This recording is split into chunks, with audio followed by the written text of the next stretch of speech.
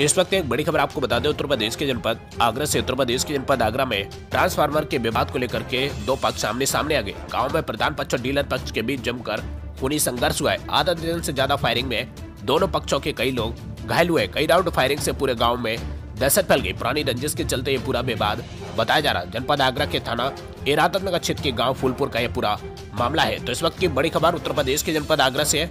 उत्तर प्रदेश के जनपद आगरा में ट्रांसफार्मर के विवाद को लेकर के दो पक्ष आमने सामने आ गए। गांव में प्रधान पक्ष और डीलर पक्ष के बीच जमकर खूनी संघर्ष हुआ और कई राउंड फायरिंग हुई। फायरिंग के दौरान दोनों पक्षों के कई लोग घायल हो गए, जिनको इलाज के लिए अस्पताल में भर्ती कराया गया। कई राउंड फायरिंग से पूरे गाँव में दहशत फैल गई। पुरानी रंजिश के चलते ये पूरा विवाद बताया जा रहा। थाना इरादानगर क्षेत्र के गांव फूलपुर का ये पूरा मामला है।